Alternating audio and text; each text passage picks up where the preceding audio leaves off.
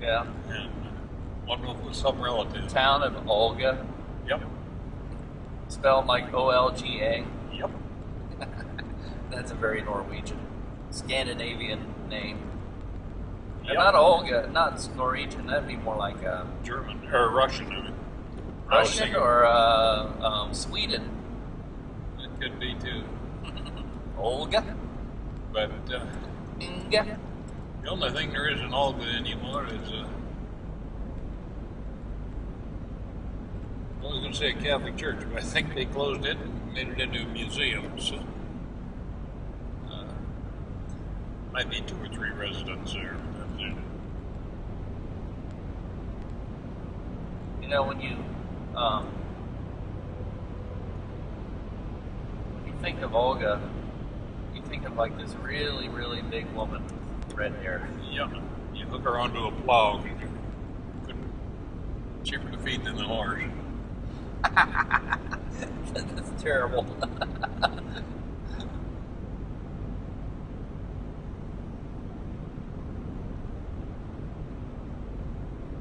Yeah, because Olga would eat anything. A horse wouldn't. Yeah.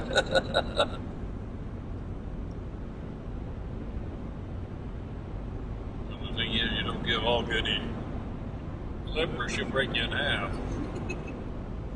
Have you ever seen the movie Little Big Man? Nope. Well, there's part of it where he marries this woman right off a train. You know, like Olga or Inga or something. And she was this big red-headed woman from Sweden. And then of course they get out. They don't get not too far away, and she gets carried off by the Indians. Okay. And then years later, he meets up with this guy, this Indian brother of his from the same tribe that he was kidnapped into. And he was always besting this guy, and the guy just couldn't stand him because everything he did, you know, Little Big Man had done better or something. And so he meets up with him, and he's like, he's talking about his wife, and then all of a sudden you hear this woman screaming from the TV comes out, "You clean up this, blah blah blah blah," you know, and he was just so henpecked, and he was like looking at Little Big Man like, you know, really ashamed and everything, and Little Big Man's like, I didn't want to tell him that she was my wife. Man, she never picked up the English, but she sure picked up the Sioux really well.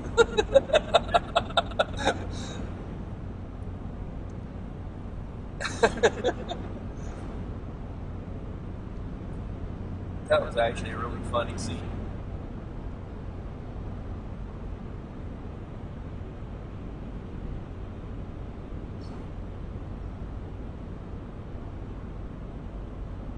But my grandfather had some cousins or something that come over, and I'm not even sure they're first cousins of his, and they're still down around that area. So I figure that's who this is that he's found.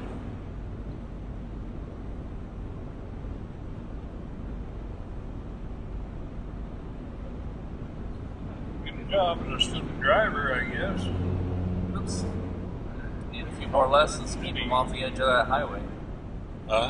Needs a few more lessons to keep him off the edge of that highway. Yeah. I found that a couple of times myself today. Well, I knew an Inga in Champaign, Illinois, a coffee house I like to go to. And she was from Chicago, and I always thought that was an interesting name. There's not too many girls named Inga who aren't from Scandinavia.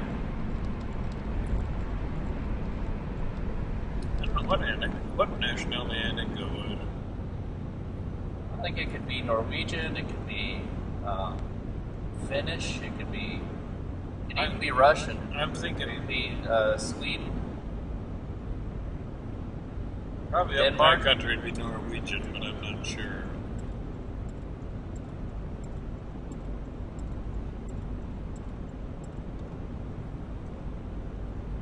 look in the back, you can see the bed liner. It's like, it's very questionable.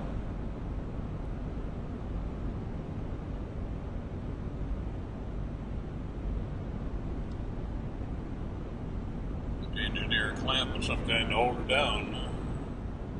You know, they make those things that fit down in the holes. You cut a hole out, put the thing in, put a bolt in, and it won't come out. But it is quite. That's why we've never ridden with the gate down. But somebody was telling me, "Oh yeah, you should ride with that gate down because you get a little better mileage." Yeah.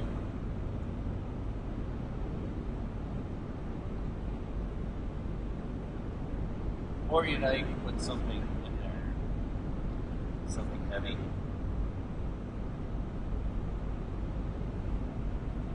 Like a truck box. Put Or something. you can just wait till it blows out and leave it behind. If you put something heavy back there, then you're losing your mileage. You I better know. put the tailgate up.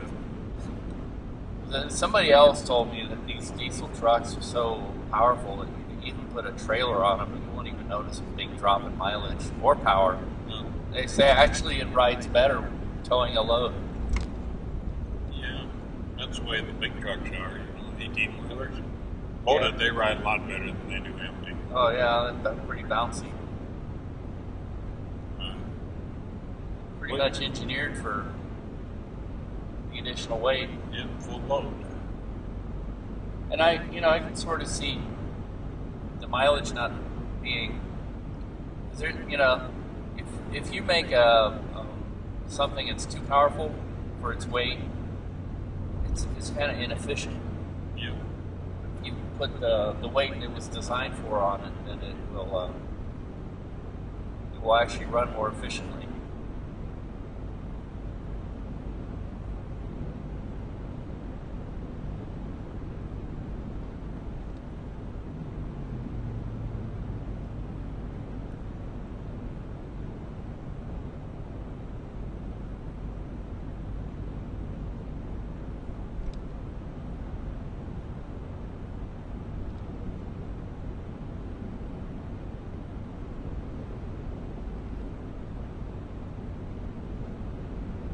Came out to Jeff City in Columbia one day looking for jobs.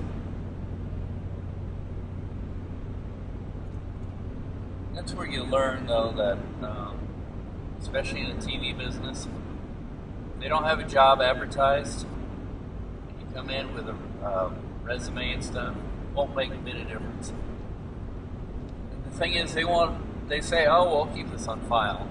Yeah, the round one. You don't keep it on file. They open up a position for a job, you better go in there with a resume.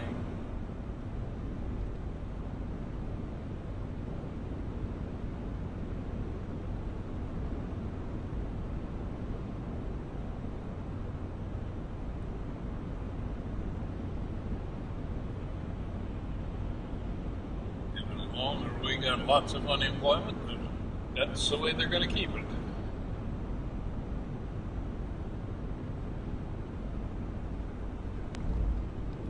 There's lots of unemployment.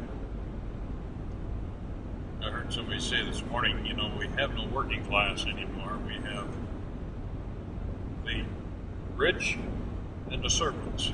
They've gotten rid of all the factory jobs. And those factory jobs are never coming back.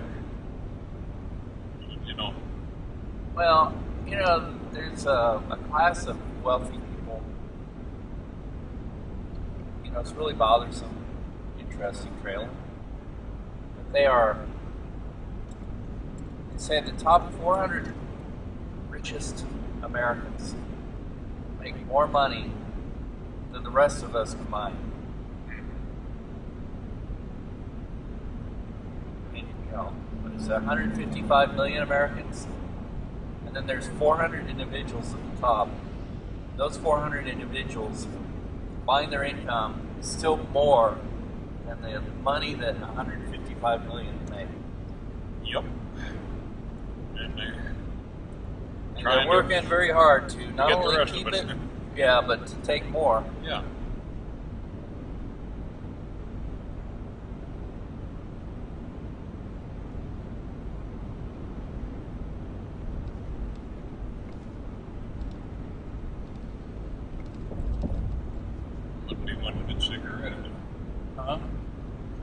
then back there's cigarettes, $19.99. That must be good cigarettes.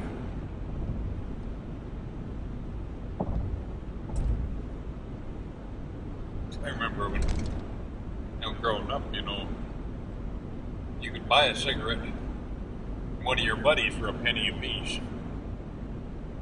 And they were about 25 cents a pack, and you could usually talk them into giving you one for a penny.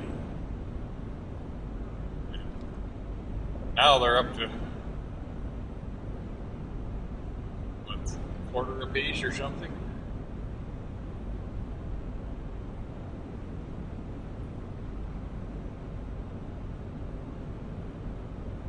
So there's a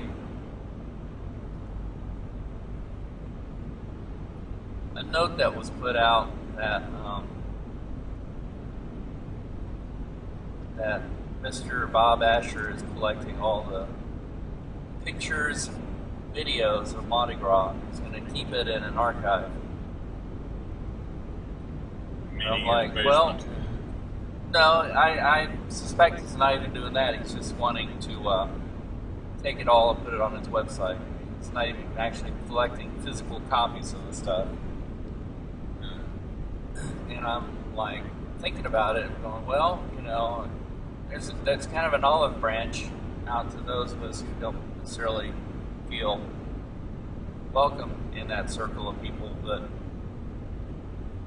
then I thought, no, maybe I'm going to start sounding like a TV station that doesn't like to have their footage given out to everybody. But I'm like, people want to see this stuff, just give them a link to my website.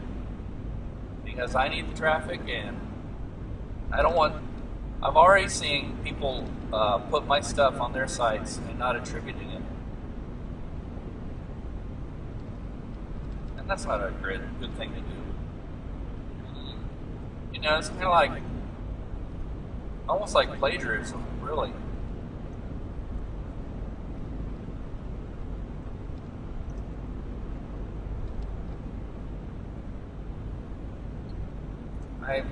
I was doing a Google search and looking for my videos, and I found a bunch of them on Mr. Bob Asher's site.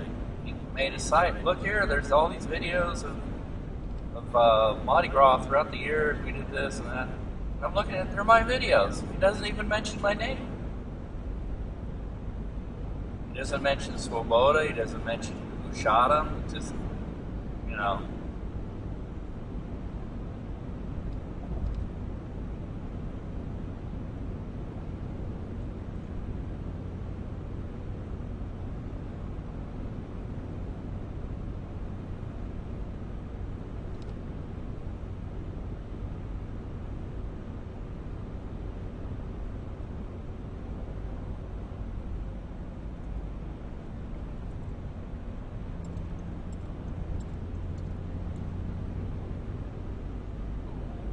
size load. It's hauling a couple of walls or slab structures. That would be pre-stressed concrete. Amazing how they do that now. In the old days, you built it on site. Now it's all just come rolling in and you hang it up. They make the pre-stressed concrete beams and stuff. I don't know if those facing walls are actually have a need to be pre-stressed, but I know I was up taking pictures of our temple the other day, and it's all kind of a white, almost looks like marble, but not quite. And it all comes rolling in. They just hang it up. Yeah. It's steel frame, hanging it on the side. You don't get that color of rock around here, so I don't know where it's coming from.